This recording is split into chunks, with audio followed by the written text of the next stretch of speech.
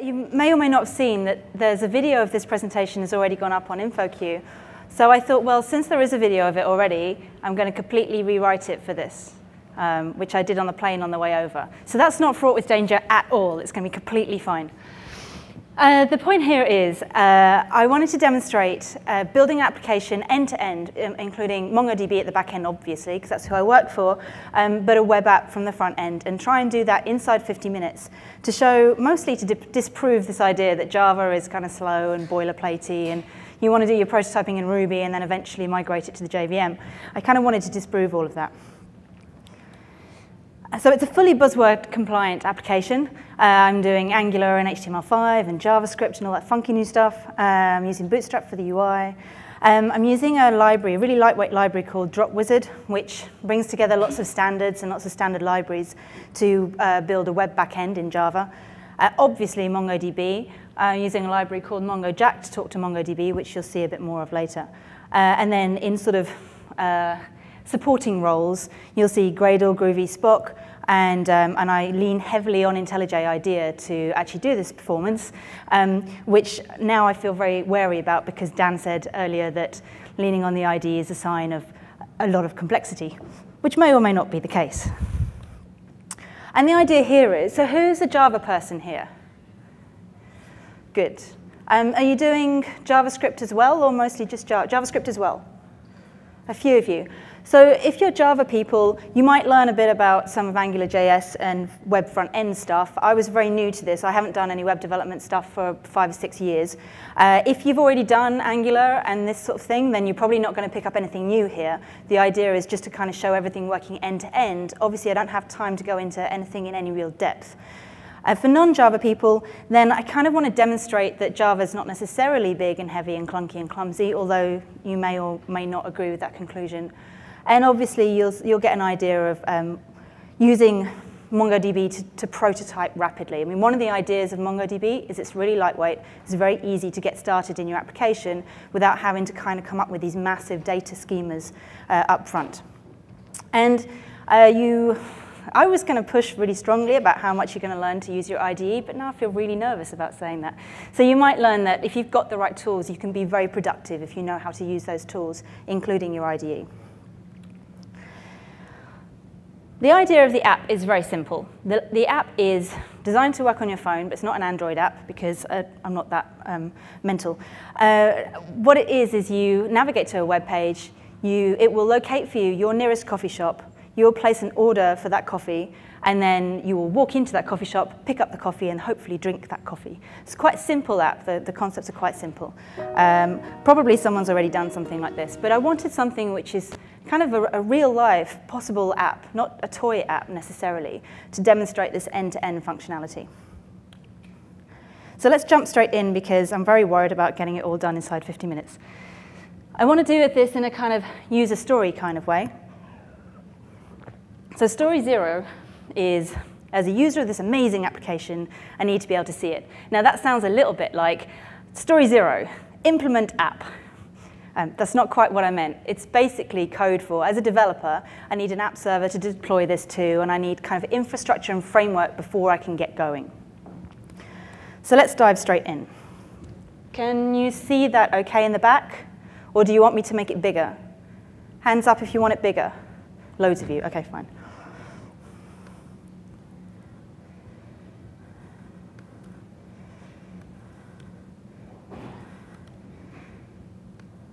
Is that big enough? Too big? Big enough? Yes? OK.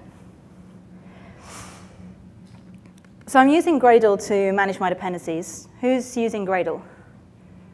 Quite a few of you, not that many. It's OK, so who doesn't know what Gradle is?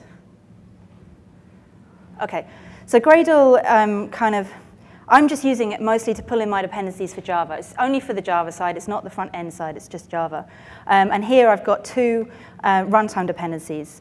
So I mentioned I was going to use Drop Wizard. So that's this one here. And MongoJack for talking to MongoDB. The others are testing dependencies. And this is all there is to it for Gradle to kind of get up and running. I can create this into my massive build script if I want it to be a massive build script. But out of the box, it just works, and I get a lot of the default targets I expect, like test and run and compile and build and all that sort of thing. So this is a really sort of the most skeleton Gradle build file you can have. So that's Gradle. So what I need to do is I'm going to create a service which is going to spin up the back end and get my app server running. Hang on. This is not, that's a bit better.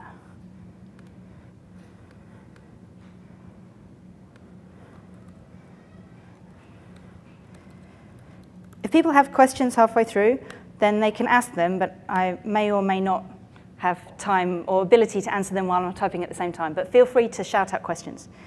So this is going to extend a drop wizard service. And now I remember I have not put my glasses on and I can't see anything. Coffee, and this takes a configuration file. So I'm going to give it a coffee shop configuration.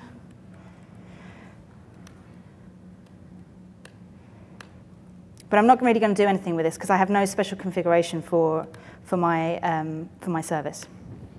I'm going to implement the default methods. I'm going to get IntelliJ to, you can't really see any of this, can you? It's a bit too big. Can you read enough? Or do we want to make it a tiny bit smaller? Silence. A bit smaller, a tiny bit smaller. Let's try the in-between. OK, that seems to fit on the screen, and it's a bit bigger than it was before. All right, so I'm just going to get IntelliJ to fix all my problems for me, which is make this thing extend this other thing. I don't really need to worry too much about this. The initialization I'll come to in a minute, and the run I'll come to in a minute. This is our main application, which is going to run on the back end. So it needs public static void main method. That's a default shortcut which comes with IntelliJ, so I didn't have to do loads of typing. It just works. I'm going to have a new coffee shop service .run. It's going to take my args. I'm going to tell it to deal with exceptions the way it knows how. Implement the run method. Add resource. I typed coffee shop a lot of times when I was creating this. And this is going to be my, my web resource, my web services resource. So are people using RESTful web services? OK, there's some nods around the room. So this is my RESTful web service. For more information, you can read the web services, is it Jim Weber? The web services book. But I'm going to tell it that it's my root of the app by saying the path is going to be /coffeeshop. I care about consuming and creating JSON. I'm not going to do much with this right now. I will definitely come to this later, but I need one of those to get my application up and running. Now, if I try and run this, it should fail for the correct reason, which will be I haven't given it enough initialization yet. So I need to tell it what I'm trying to run as a server. Oops, which I've spelled badly. Now, when I run that, it shouldn't error.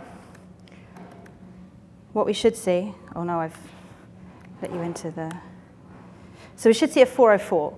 So that means at least I have a web server up and running, super easy peasy. I don't have this coffee HTML file yet, so I'm getting a 404. Now, one of the things I really like about this is DropWizard uses Jetty as its web server, and it's like super lightweight and super fast. And I hadn't used it before, and I find this really nice, especially for development, because the startup time is like a second or two. And that just comes, now I've done this as part of DropWizard, it just does all of that for me. So it just gets out the way, and I don't have to worry about it too much. Now, what I want to do is I need to serve my static coffee HTML file. Let's call this something useful. And I need to tell it that I'm going to serve static content as well as my Java for dealing with my web resources. So I need to have a configuration file.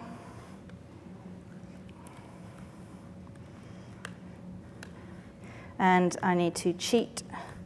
I just got a quick cheat in there because otherwise I'll type it wrong, which says that anything I post or get from the /URL, the URL with /service in it, I want that to go to my Java stuff. I want that to go to, ultimately, coffee shop resource. Okay, so that's how I point all of that stuff over there. And then what I want to do is I want to say I want to serve a static HTML as well. So that was a bit of a cheat as well, because all this typing would be too boring. So here I say I'm going to initialize my application with this bundle /HTML is where my HTML is. It's in resources /HTML.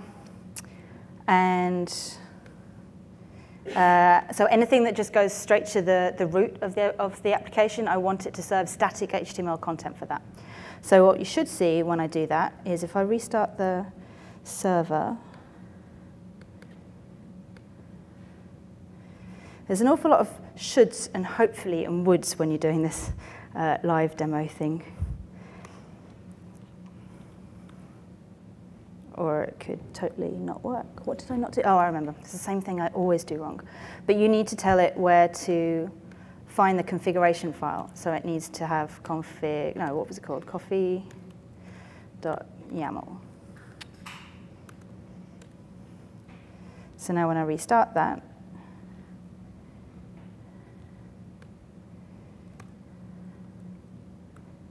yay! No more 404, and from the title in the top, we know we're serving the correct page. OK, so that was kind of the necessary evil of setup. Now, when I've started projects in the past, I've always found that getting everything up and running, getting a web server, getting the glue to get everything to work is quite tedious. But I've just found that with DropWizard, it's not that difficult. It's just a few lines of code, and everything's kind of glued together and ready for me to start implementing the more interesting stuff in my application. So, story 1. As a coffee drinker, I would like to be able to select the coffee I want to order, because otherwise, what's the point? So what I'm going to do is I'm going to have a drop-down on here, which is the type of coffee I can order. And I'm going to do this in the Angular. So let's get rid of the stuff we don't need. That means I'm going to make this into an Angular app.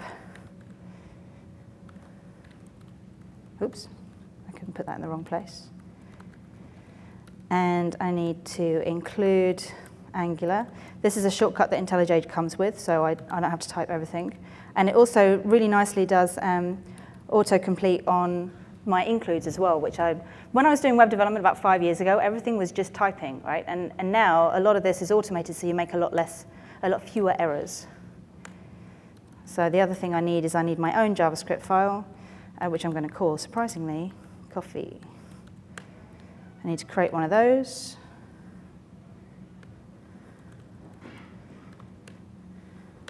I need to tell it it's an Angular module.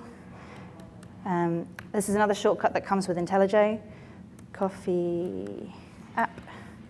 And I get the things I'd expect as a Java programmer. I can extract this as a variable, even though it's JavaScript. This is probably not news to some of you, but for me, it was really nice to be able to use a proper IDE for doing JavaScript development, because I always did it in Notepad before. Right, so I've created my application. I have included it in my HTML page. I need the list of drinks to select from, so I want to be able to select a cappuccino or a latte or whatever, which means I need a controller for this. So this is ngm.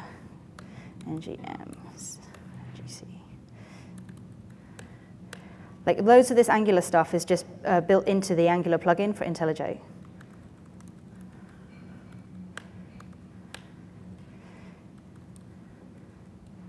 And that is not built into IntelliJ. So I've just got an array of the different types of coffees that you might be able to order. For now, I'm using a hard-coded array, but you can imagine over time you might refactor this to be something that you pull out of a database or from a file or from another web service, something like that. So now I need to actually have this in here. So I need, in a div, this needs to be an ng controller, because I said there was a controller. I need to call this, look, and again, I get my nice autocomplete. So I need to call it the same thing it was called in my JavaScript file. I'm going to have I've got a slight shortcut just for creating this div with a form group, so my form elements are separated. I'm going to call this type of coffee. And I'm going to create a drop-down, an Angular drop-down populated with the data from Angular.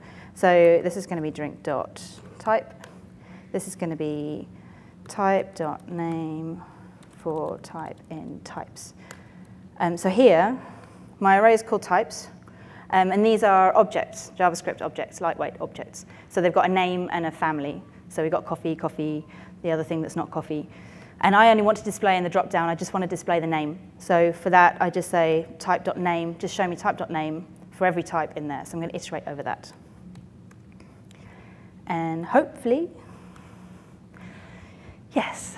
So now we have our type. We've got a drop-down, which has got the same values from the array list. And I can do things that you'd expect to be able to do. So I want to be able to reorder this alphabetically, because it's just coming in the order it came from the list, because lists are, by default, ordered.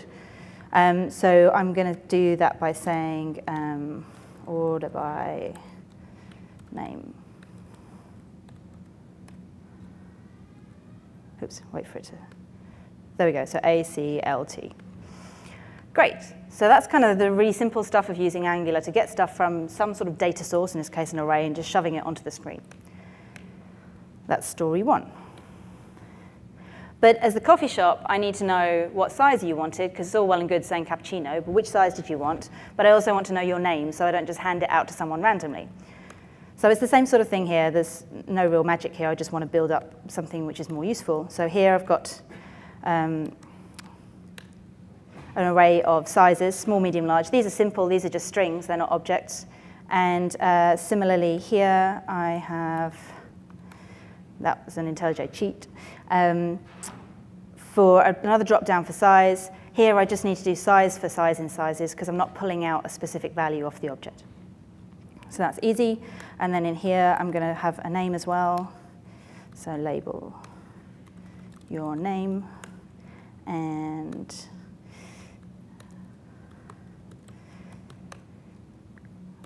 drink.drinker, so that's you.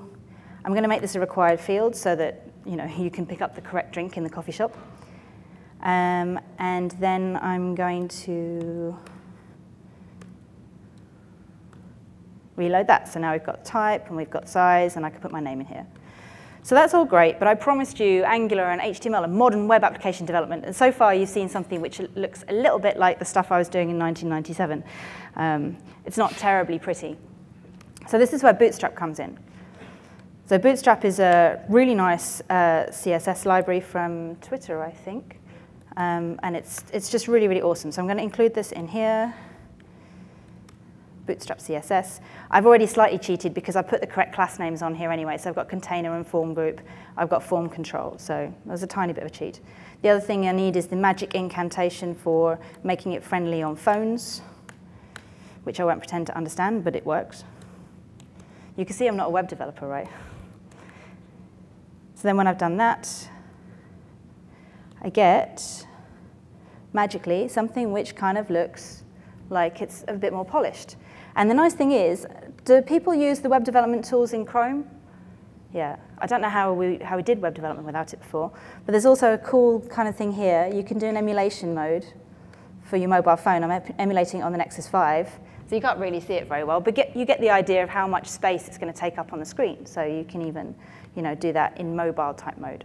But we're not going to use that because no one can see that.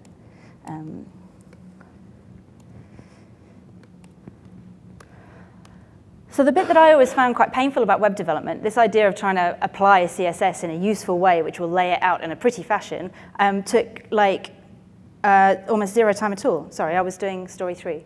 It didn't take very long to get something that was a very basic thing looking a bit more polished. And you can imagine that you can iterate over this and make it more custom to you, but you don't have to spend ages learning CSS and wondering what a div is supposed to be.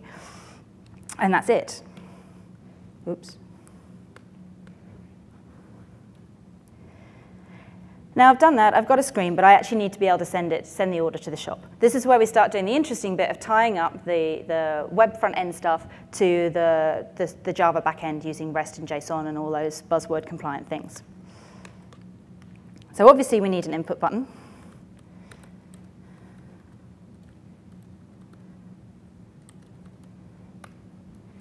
And this one is going to be called Give Me Coffee. The more exclamation marks is the more you need the caffeine. These are classes that come from Bootstrap. I'm just going to make this button even bigger, so I'm going to make it a large button. I'm going to put this inside a form, which shouldn't come as a shock to anyone. I'm going to put it in an Angular form. It's got an ng submit on it. And this is going to call give me coffee.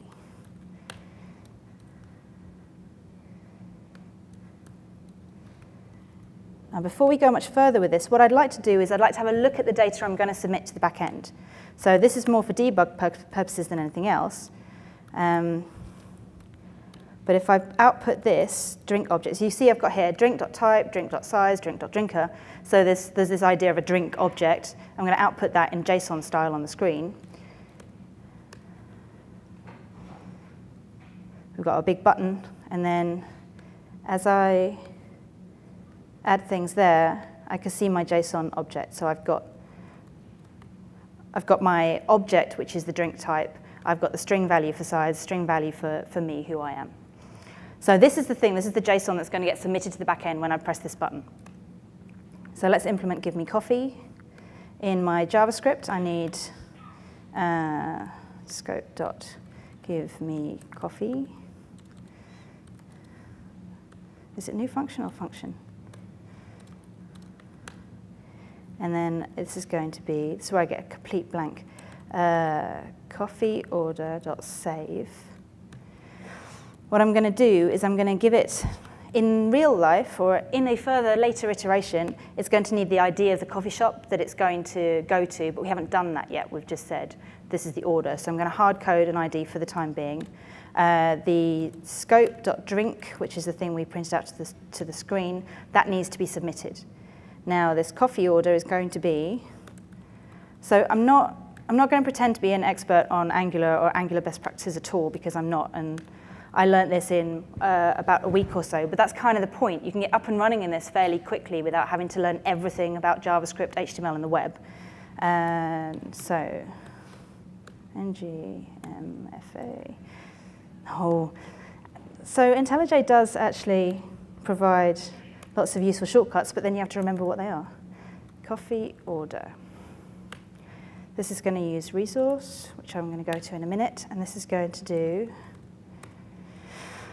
OK, so this is going to take this drink object with this coffee shop ID.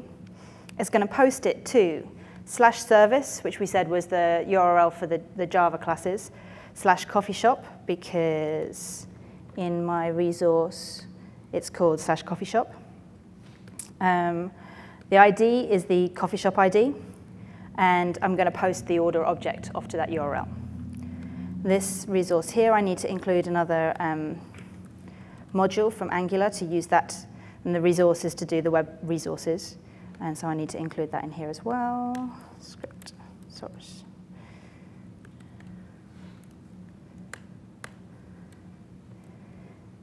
And then in theory, if I try and post this order that we created here, well, let's reload it because that's all a load of changes.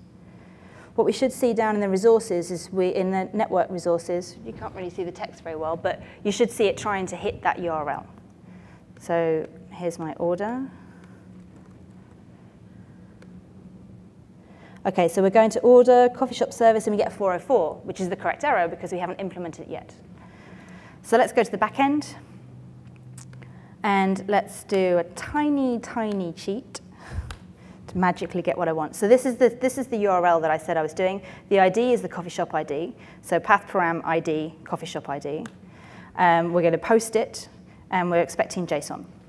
And the drink object that was on the UI is going to be an order object on the back end. Save order. And then when it's successfully done, I'm going to return a response of created, which is the 201. And so I have to create the URI. And this is going to be the ID of the order. So later on, if I want to, I can get that order. And I'm going to post the contents of the order so that the UI can look at it and do useful stuff with it. So let's create this order class here. Let's get IntelliJ to create this for me. So what's this done? This has created me a string ID on the order. I need a magic incantation to tell MongoJack that this is an ID for MongoDB. So when you save something into MongoDB without an ID, by default, it will generate you an object ID. Now, I want to treat that as a string. I don't want to treat it as a MongoDB object ID class, because I don't want that leaking all over my domain. I just want to treat it as a string. So I need this magic incantation to say turn it into an object ID when it goes into the database. And I need this to tell MongoJack that this is the unique identifier for this object. So let's build up this object as we go. So I want to set this coffee shop ID on the order. Set coffee shop ID.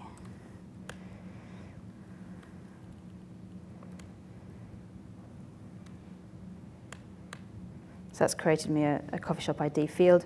The other thing is, what else are we missing? So here, this is the JSON that I'm expecting to see posted back to the back end. So I want my order object to look a little bit like that. So let's just paste that in there so that I know what it looks like. So we remember that this type is an object in its own right. So I'm going to create a private drink type.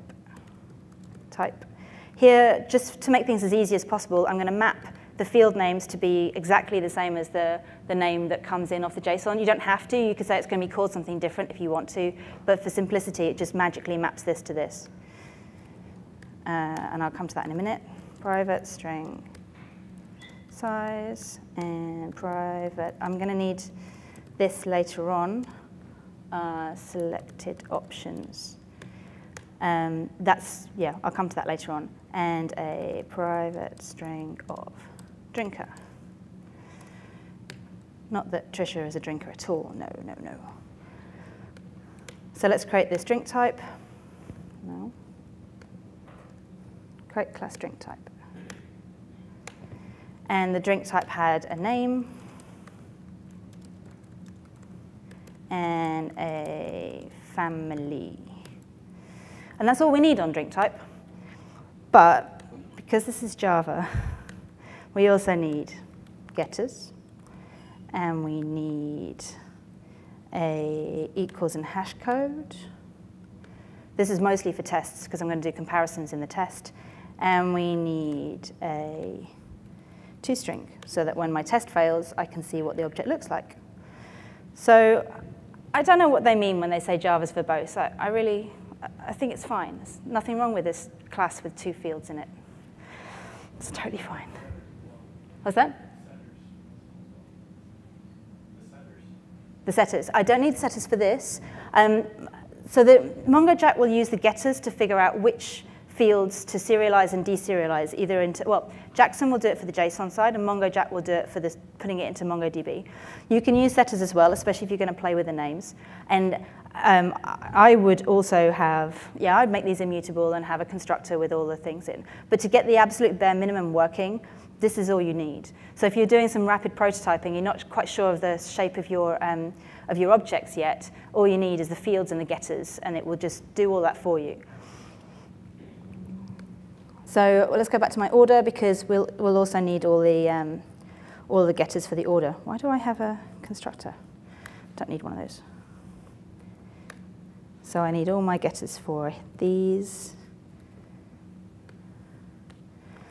I'm not going to put equals and hash code and stuff, because I don't need those for the test. I needed them only for the test. So what we want to do, though, of course, is the meat of this. We want to save this into MongoDB. I've received an order from the customer. It's been serialized magically from JSON into my order type, which is nice. I've just got domain objects to deal with. I don't have to deal with the glue of saying, get this field, get this field, get this field. It's just taken care of. But I do want to save that into MongoDB. So I'm going to save it into my database.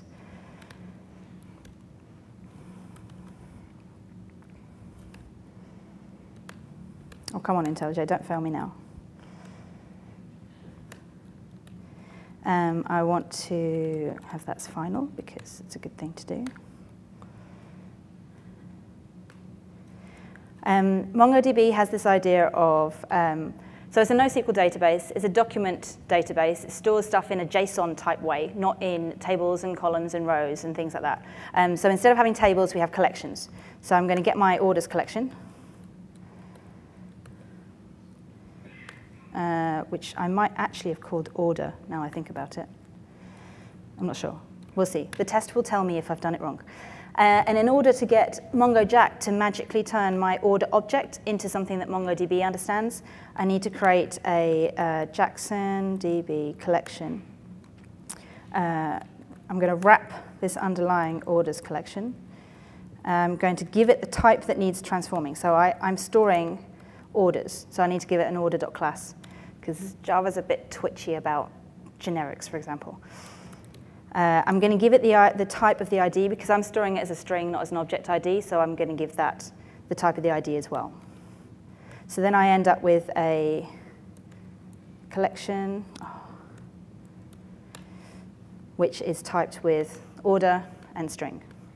And then it's as simple as collection.insert order. And it just does it. It just saves it into the database for you.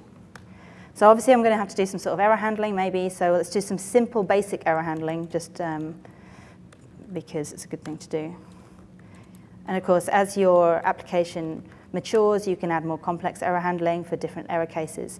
But if it's null, I want to return response dot, let's call it server error, which isn't quite right, because that's a 500, and if it should perhaps be a different error. But that will do for now.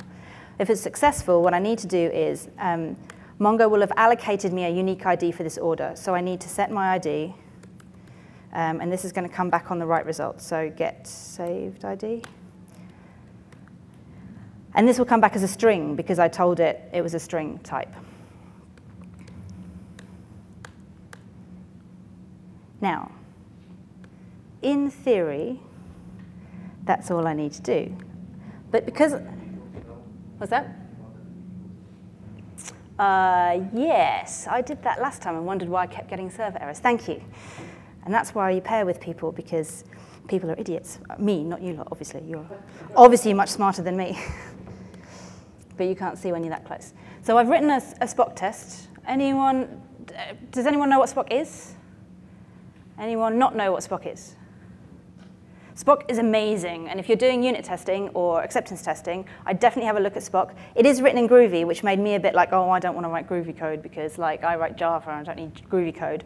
But it's much more descriptive. So here, I want to do this. So my test should give me back the order ID when an order is successfully created, and this is a string. And I've got a given, a when, and a then. And it's just much more descriptive what's going on. It kind of forces you to think about what is set up, what's the thing you're actually testing, and then what are your assertions. And it also makes mocking like really ridiculously easy. So we're switching all of our unit tests to Spock, even though we're supposed to be writing just Java for the Java driver for MongoDB.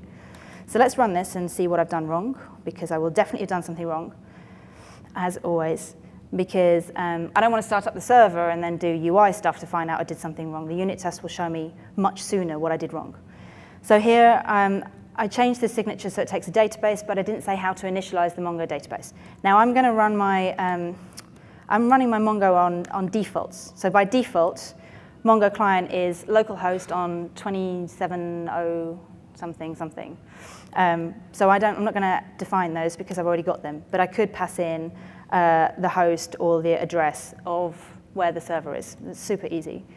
And then I just need to get the database from there. So Mongo client, get database, Trisha, coffee.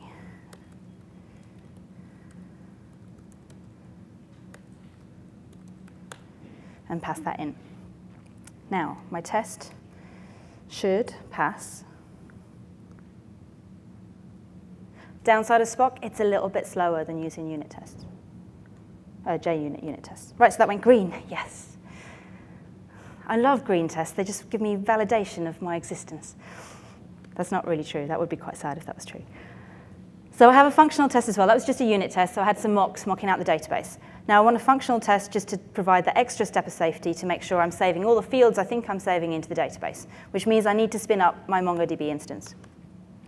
And in order to do that, I just need to start MongoDB. That's it.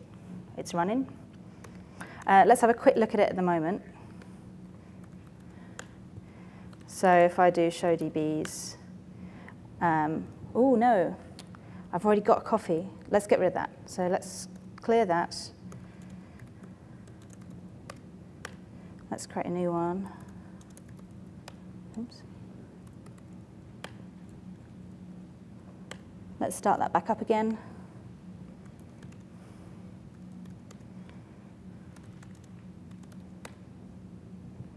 How puzzling. Let's drop that.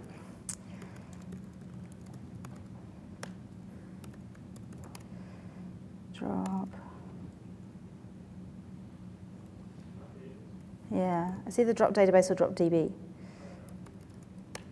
Yeah. So now we should see that we don't have, well, you can't really see that very well, but can I change this font size on that? It says some database, admin, and local. So there's like no databases in there at the moment.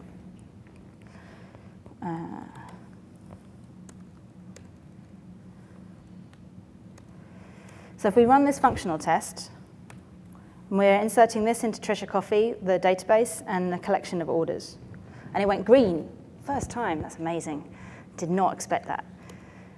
So then if we go here, and we should do show DBs, it's created Trisha Coffee, so we're going to use Trisha Coffee, and we're going to do db.orders.find. I'll display it in a pretty way. You can't really see the shape of that very well, but we've got this generated object ID, which MongoDB gave us. We have this embedded document, which is the drink type, with a name and the family. We've got a simple field, which is the size of medium. We have an array in here, which is the selected options, in this case, soy milk. We've got the drinker, and then we've got a coffee shop ID as well. So it's just basically JSON-ish data stored in MongoDB. Now, if we, where was I? If we restart our web server, we should pick up our new method. We created a new method, so we need to do a restart. It's just not going to hot deploy that. In theory, now when we post this, we shouldn't get the 404. OK, so what we've got down here is we've got 201 created. And if I look here, can I change the size of this? View. Bigger? Is that a bit better? So now if we do find, we've got two. We've got the one that was created by the test, and we've got the one which I created from the web page. And they're not exactly the same size, same shape, because this thing's got an array in it, and this thing doesn't have an array in it, and that's totally fine. Mongo doesn't care about that, which is why it's quite good for prototyping and rapid development, because you can just chuck stuff in there of any shape, and it's like, that's totally fine. It's just up to you how you get that data back and how you parse it. What time is it? I've got 10 minutes. 10 minutes. Cool. What could possibly go wrong? We are saving stuff into the database, and I've got 10 minutes left, so that's quite good. But we want to do some good stuff. We've heard a few things about DevOps and about the responsibility of developers to try and make things as easy as possible in the transition to production, for example. One of the things you don't really want is your production web server running out of memory or connections or just basically falling over for whatever reason. So you need to make sure that you close all your Mongo connections when your web server shuts down. And DropWizard makes it really easy to manage things like this, manage the life cycle of this stuff as well. So all we need to do to be a responsible developer is in our coffee shop service where we created our Mongo client, we need to add a new managed resource.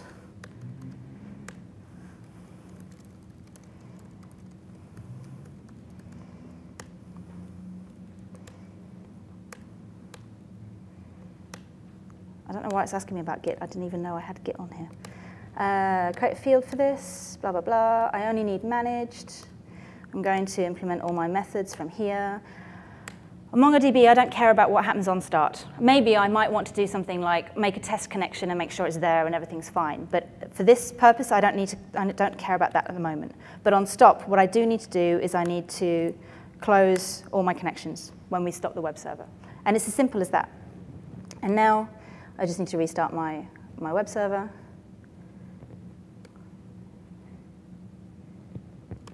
And just make sure everything still works the same way it's supposed to.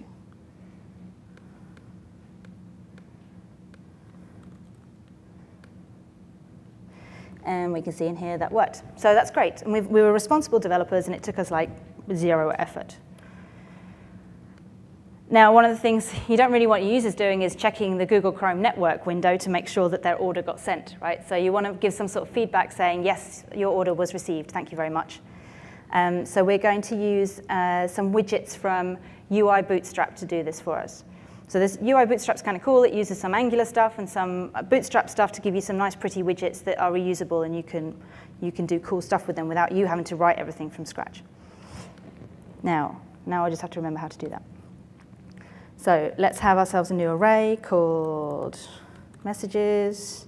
It's got nothing in it at the moment. What we want to do is, on this coffeeorder.save, there are some extra parameters we can put in here. So I can put in a success callback. So I'm going to say, here's one I prepared earlier. Oh, no, you guys didn't get that in this country. Never mind. So when I get a successful save, then onto this messages array, I'm going to push a message of type success with a message of order sent.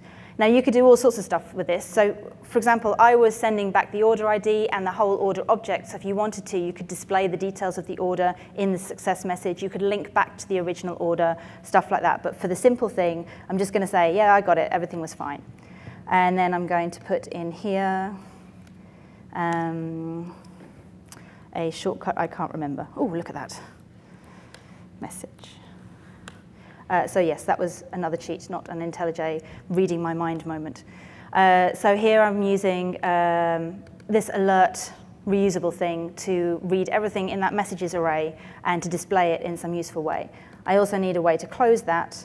So I need a close alert, which will close that down. And this is using UI Bootstrap, so I need to add this to my modules, UI.bootstrap. And in here, I need to add UI Bootstrap, JS, UI Bootstrap. And then it should work.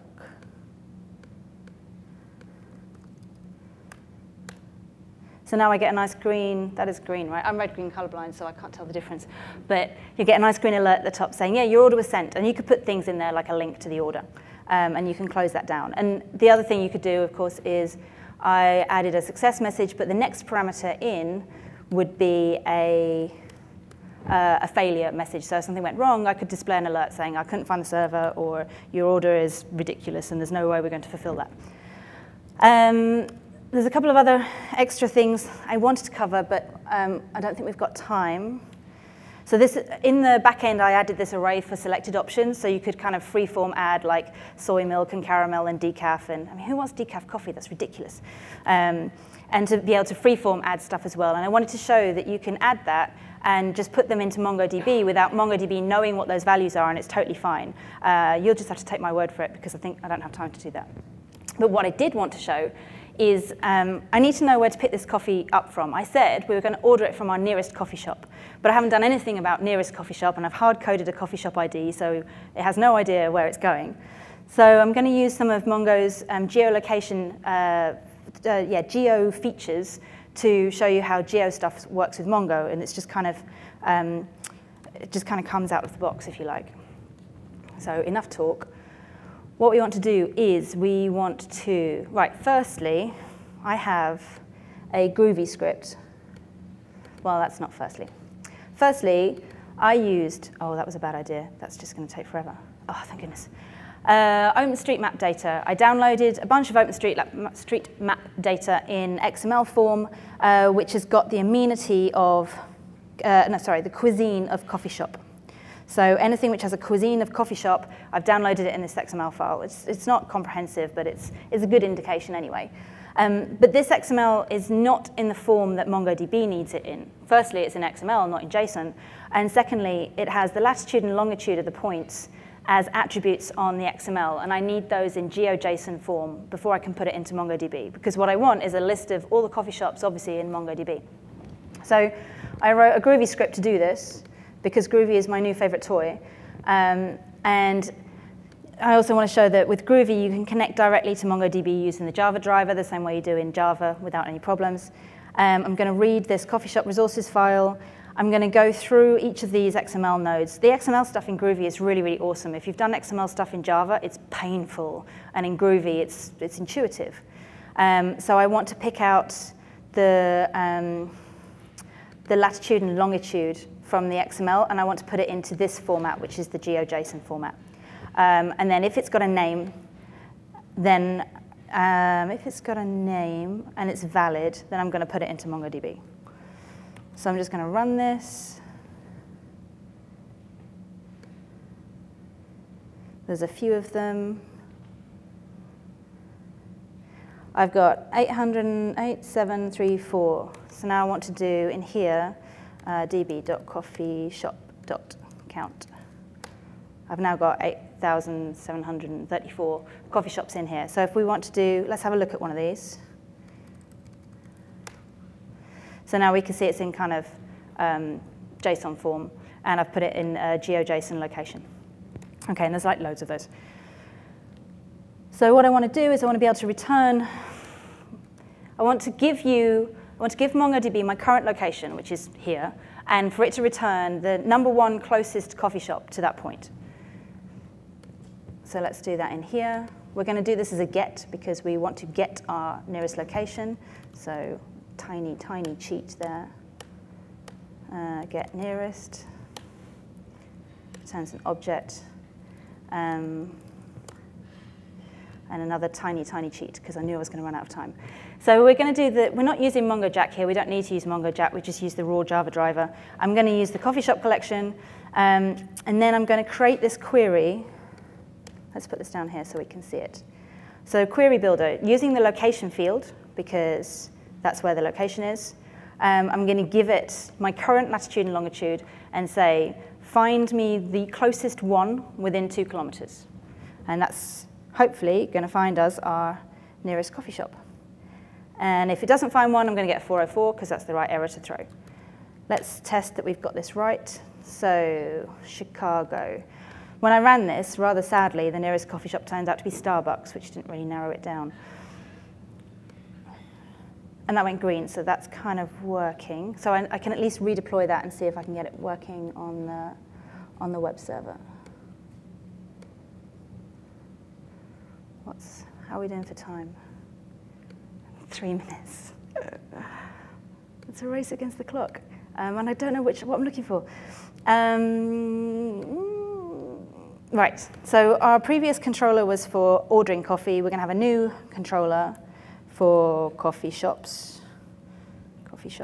which I happen to have created earlier. And I'm not an expert on Angular, so I don't know if that's all best practice, but I do know that it does work. And what we want here is the coffee shop locator, because that's what I pass in here. Oh, there. And I need resource. And not that. And here I'm going to do the get to the method I just created on the server. And then finally, I need a button to call that, which I can't remember what it's called.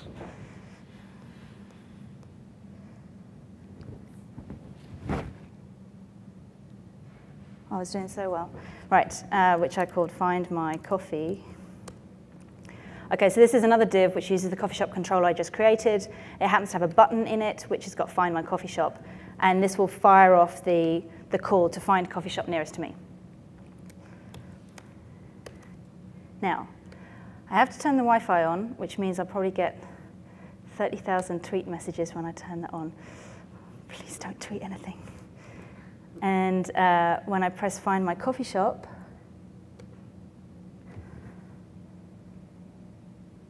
yes, Starbucks is my nearest coffee shop. I've created a massive hack to try and show it onto Google, which is you pass in the name and the location, and it will perhaps show it to you. I didn't want to do a whole embedding Google Maps into the thing because that's not what this talk was all about. And apparently the conference Wi-Fi is just not having any of it. But take my word for it, that is the Starbucks closest to this hotel. And that is my web app built in under an hour. Thank you very much.